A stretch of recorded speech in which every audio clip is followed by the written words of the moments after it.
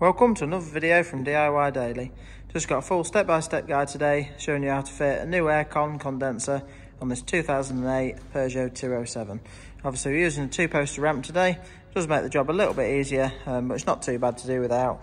All I'd do if I was doing it without is just jack it up quite high on the front, both sides, just to get a decent bit of access, just to get underneath. It's just you need to take the bumper off to replace it, that's all. Now, I'll just show you before we get into the video. Obviously got a brand new aircon condenser. If you check out links in the description below, I'll put links to the condenser and all the tools that we're using as well.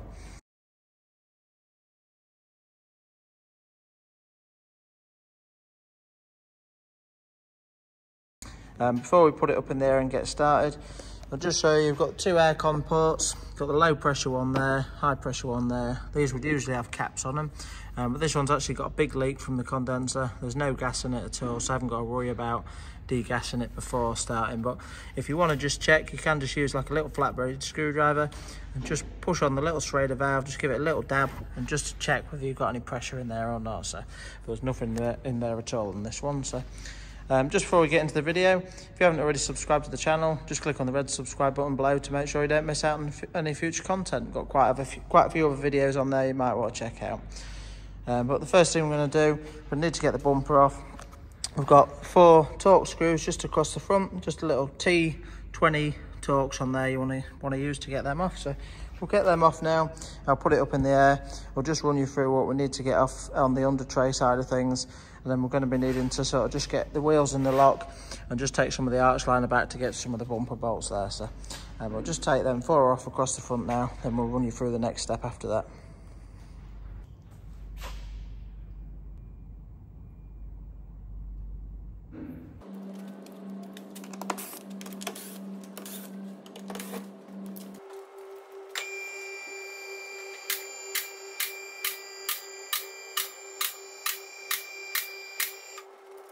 So just coming up underneath, it is a little bit beaten up, this one, so it's got a lot of these trims that have been put on with cable ties, but basically these trims on the outside, there's got a little clip there. All you need to do with that is just use like a little flat bladed screwdriver.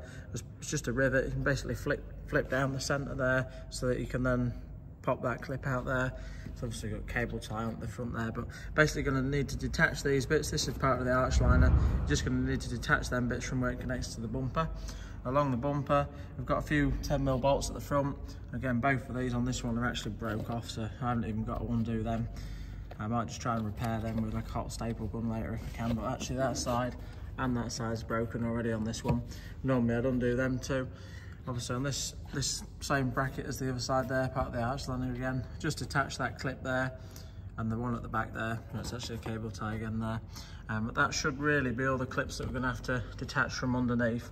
Once we've done that, I'm going to be dropping it down. I'm going to just see if we can get the arch liner off, leaving the wheels on. I'll just turn them in the lock just to give us a bit of access. But there's some Torx screws. Just stick one up there on the inside. Just might need to get a few of them off and get the arch liner out of the way, and then I'll just show you the fixings on the inside of the bumper there to start getting the bumper off. So just for now, I'll just get these bits off underneath, then we'll move on to the next bit after that.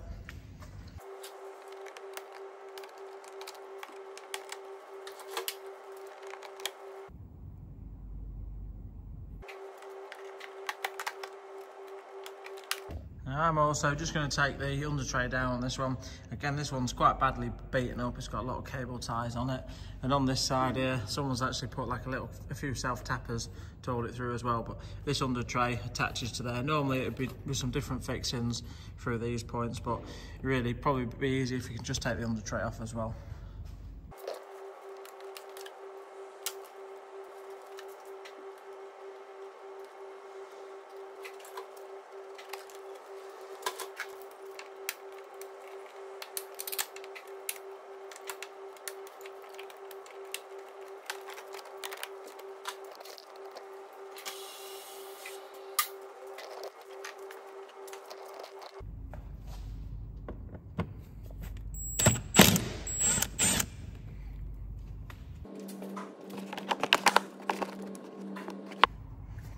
So now that we've got the arch liner bolt out there, you can just pull these a little bit. It's going to be a little bit tight to get it on camera.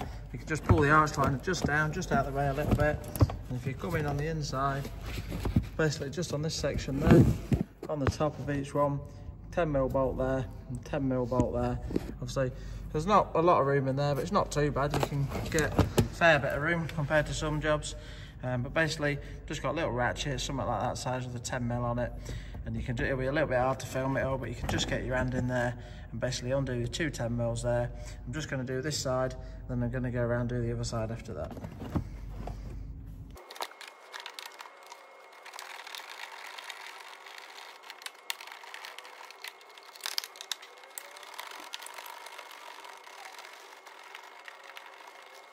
Two bolts out on that side. You'll just see, once you've got them undone, just give it a sort of little tug and you'll just see that it'll just pop it off. But I'm just going to sort of leave it in for now, basically get the other side off, and then obviously juggling it off on your own. You sort of just pop it off, or sort of keep juggling hold of the bumper and just work it round. As we do get it off, there's going to be a couple of connectors for the fog lights to undo, and there might be a couple of clips just holding some wiring on as well. We'll just get the other side off for now and show you getting the bumper off.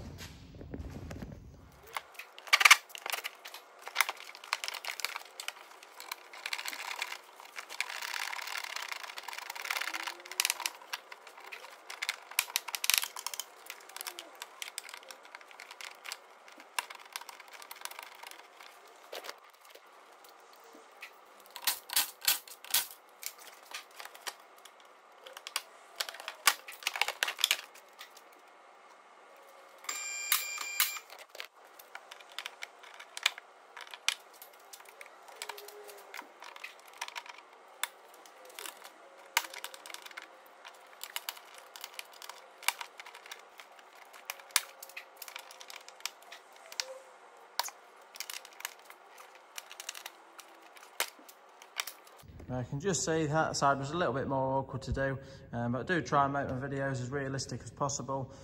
Just put you in the situation of sort of normal situations that you're going to come across. 3 bolts did come out quite nicely, but on that side, the back one was just seized in. Basically, the captive nut part of it, the bolt was just rusted solid and I couldn't get it out. So what I've had to do there is just take the arch liner just out the way a bit more to give me a decent bit of access. Luckily, I've just been able to get some more grips on there and just grip the centre of that there, and just pretty much just snap the bolt, that's all. So all I'll have to do is, obviously you can get a new captive nut and just simply slide it over, but also what I'm going to do tonight, because I ain't got one of them unless I can find one, is just simply put a nut and bolt through it, that's all. So but now that we should be able to drop it back down, we should be able to get the bumper off now.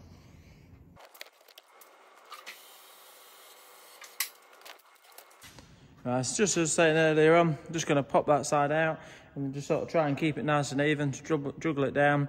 But there's going to be a couple of connectors to get off just for the fog lights. I'll let you know if there's anything else on there, but we'll just get the bumper off for now.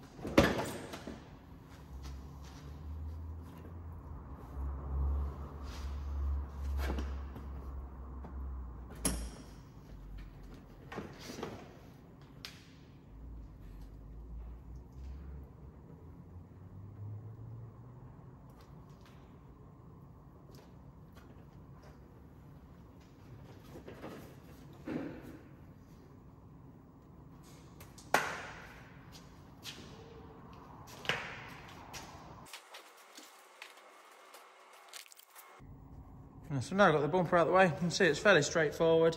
And basically you can just flick them 2 sides off and it just sort of hook on the centre there. So you can just sort of, just on the centre bits there, just on them pieces there, they actually just hook over some little locating pegs just there, and it just allows it, that sort of hold it on, so you can just flick them off last. And the only connectors we had to undo were just a simple 2-pin one on that side, just flick the tab up there to get it off, and then just the fog light bulb connector on that side. Again, just flick the little tab up and pull it off. So, but now at this stage we can see the aircon condenser. So we've got a couple of 10mm nuts to get off on each pipe. Just undo both of them, one at the top, one at the bottom. And just try and be careful with these. I'm just going to undo them and then just work the pipes out. But you just want to be gentle, just work them a little bit to get them off. So we'll just do that next, and then we'll show you how to get the condenser out and swap that over.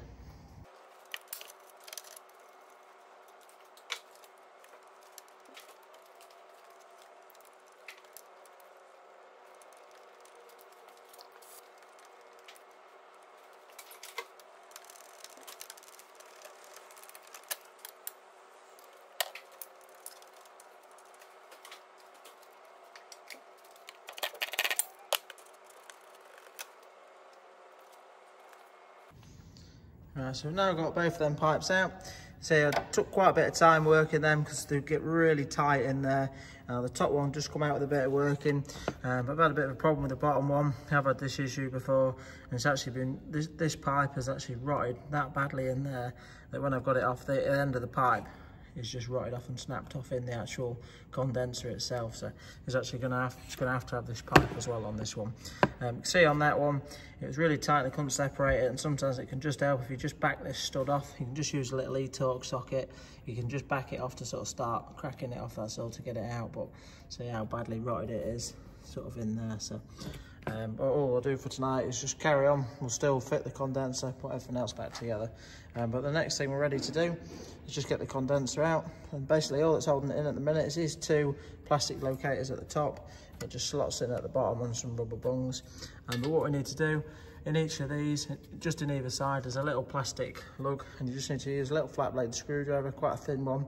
You can just get it in, you can just pry it back. As you're doing it, just put a little bit of sort of force on it, pulling it backwards, and you'll clip one side out at a time. So just do that now, and then just show you getting them out.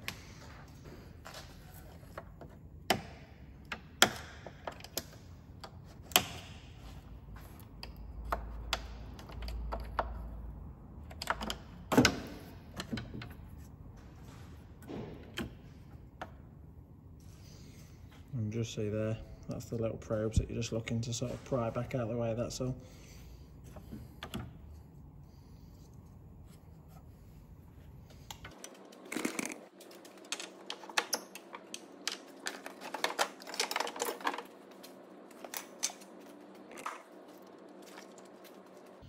So all I'm going to do now, just slot the new condenser in, just have a check of it, make sure it's right against the old one. Obviously I've just made sure that the two rubbers are located back in the bottom there, but I'll just slot it in over the top. Just try and be quite careful, so you can damage it quite easily. So, and then I'll put the locators on the top, clip it back into place, and then we'll just get the pipe swapped over. I'm just going to see if I can just salvage the bottom one with a seal. You never know, it might hold the pressure, but we'll have a go at that anyway. So we'll just pop this new one in for now.